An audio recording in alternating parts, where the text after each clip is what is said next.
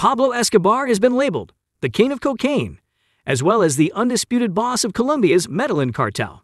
When Pablo Escobar died, he was estimated to be worth $30 billion, which would be worth $64 billion today.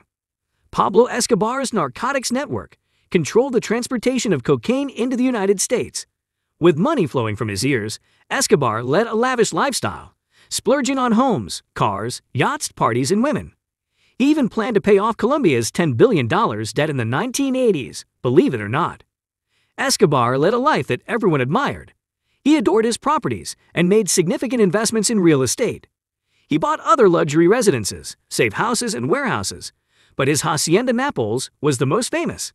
The sprawling estate encompassed 7,000 acres of land and had a Spanish colonial mansion as well as 3 private zoos filled with exotic animals and birds.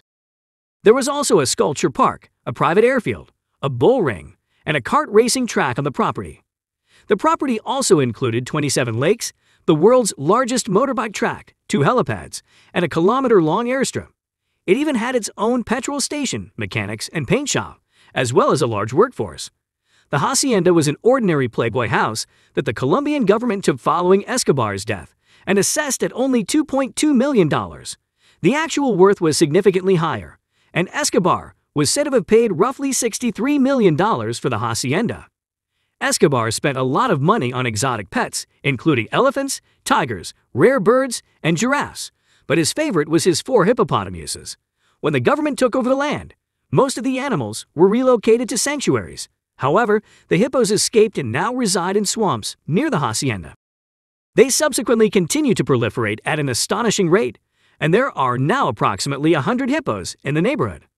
Escobar also purchased a magnificent Caribbean vacation on Isla Grande, the largest of the 27 cluster islands that comprise the Islas del Rosario. 22 miles from Cartagena, the opulent home was similar to a drug-fueled Xanadu, which is now in ruins and being reclaimed by nature. The massive complex included a home, waterfront apartments, a palm court centered around a massive swimming pool, and a helicopter landing pad. The main mansion had over 300 rooms for guests and partygoers, and Escobar is believed to have gone to great lengths to make it look as magnificent as possible, right down to gold showerheads in the baths. Escobar's playground was reminiscent of a strip from Miami's South Beach in the 1980s. Think again if you think Pablo Escobar didn't wish to live in the United States. He went on to buy a pastel pink waterfront mansion on 5860 North Bay Road in Miami Beach, Florida.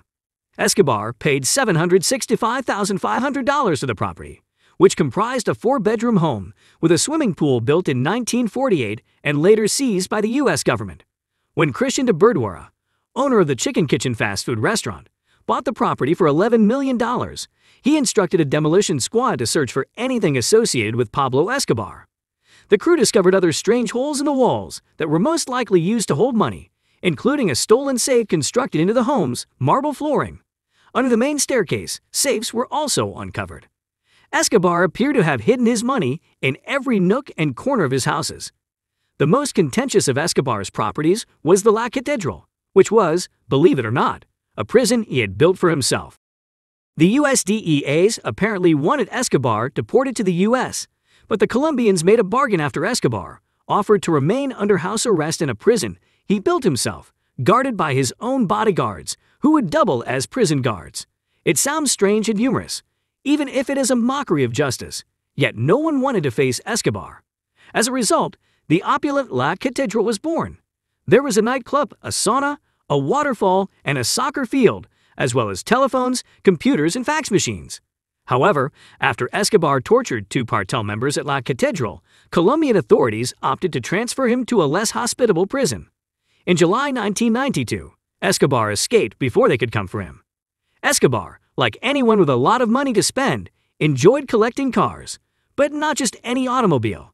He collected collector's items such as his 1972 Mercedes S600 Pullman, a 3-liter V8-powered limo that was a style statement for all heads of state back then. Escobar had enormous political clout and once had the Colombian government wrapped around his fingers, so much so that he thought himself the unofficial president of Colombia, which is why the automobile.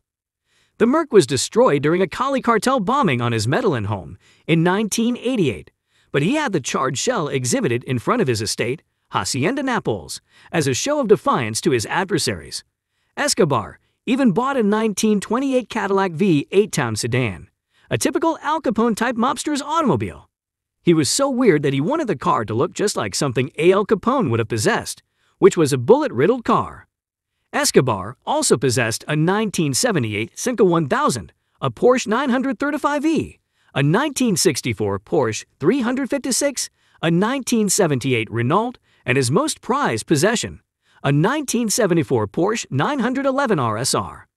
The car had pedigree paperwork and was one of only 15 in existence. In reality, Emerson Fittipaldi drove this car in the inaugural International Race of Champions.